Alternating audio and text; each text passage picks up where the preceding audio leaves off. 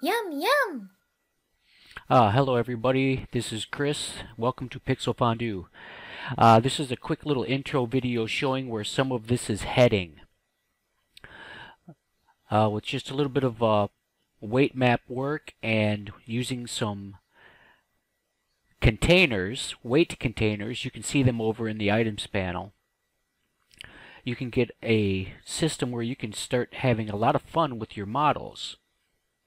You can get a lot of variety with just doing some of this sort of thing you're seeing right here. Bigger, smaller, different positions, things like that.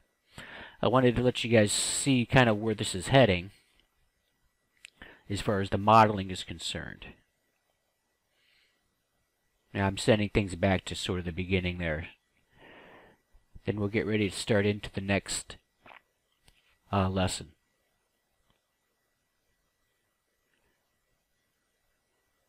Right, that little group of nodes there is just controlling the mouth area.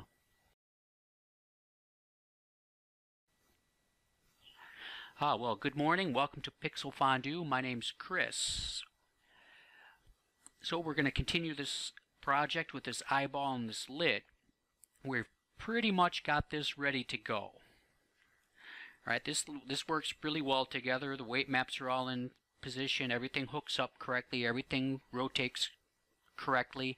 So what we're going to do is we're going to take this eyeball, duplicate it, make sure all of our labels are changed to make it a left eye.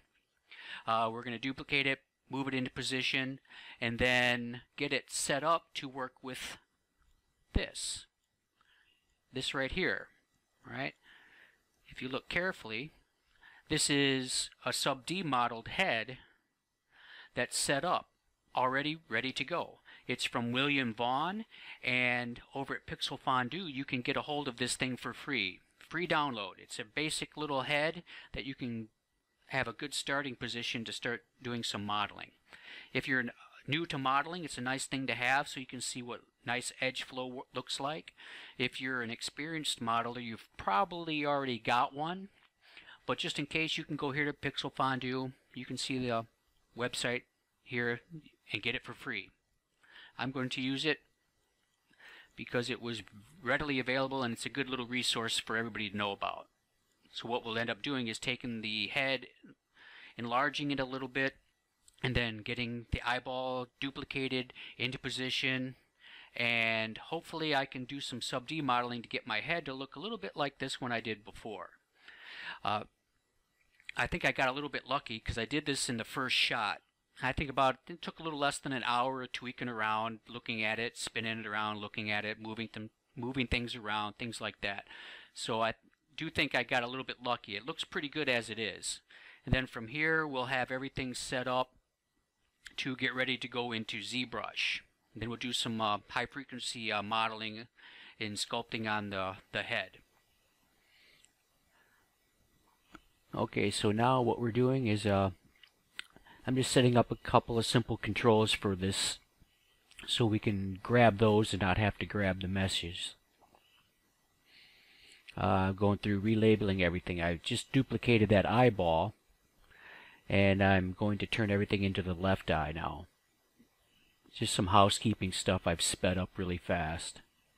Right, go change my UV maps, make sure everything's correct. Change the weight maps. Come in here, I'm just kind of organize this a little bit. Those doubles, I can get rid of those. Clean things up, put the lats at the top. Alright, some housekeeping, get the other eyeball sort of organized in a similar fashion so it's easy to understand and see.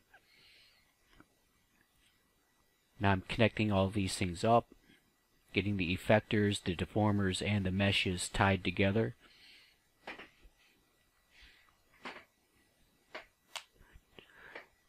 Again, this is just another minute or so of housekeeping, things like that. I'm just making sure everything's connected. You'll see here one of them that one isn't. I forget which one there it was.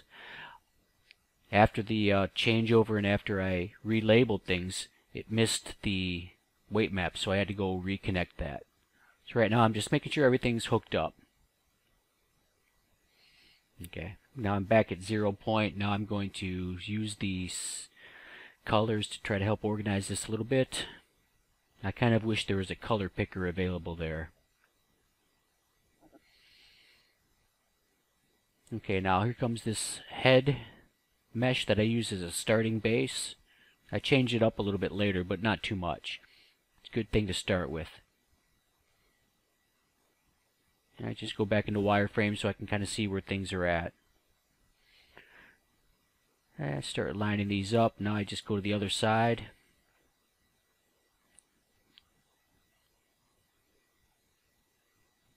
Put the lattices into position, or at least pretty close to it.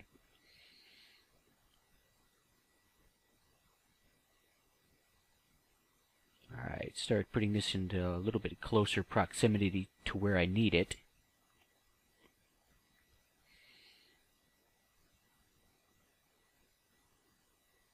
Okay, not too bad. It's getting closer. There's nothing too mysterious about modeling. Okay, now I put all this together under one locator just for convenience. Now I'm jumping back into this, and I'm going to just get the eyeballs and eyelids just a little bit more in position. Now you see me starting to put in the mouth area. I end up putting up a whole mouth sack and some teeth in after I really mangle the mesh a little bit. That comes in later. You'll see it. You saw it a little bit at the beginning of this video. You'll see me select a lot of things and then hit the smooth, right? Then I use a small, low iteration on the smooth sometimes, just to kind of keep things from getting out of whack. That way points and things are a little bit more evenly spaced. So I'll hit things with light smoothing on occasion. And again, this is just the basic tedium of moving things into position. I'm just trying to get a nice loop around that eye that follows similar arcs, because that's where those weight maps will sit and hold everything into position. Okay, here's a little bit of side by side after I did a bunch of work. Let's see, the one on the left is the one that we started with. So I was trying to get it somewhat close. We're not going to exactly copy it, though it would be nice. Just getting the general idea, because later on when we get all of our weight maps and deformers in place, we're going to really change the look of this as needed. We can get a lot of variety out of just a few controllers when you just put them in the right spots. Okay, see ya. Yum, yum!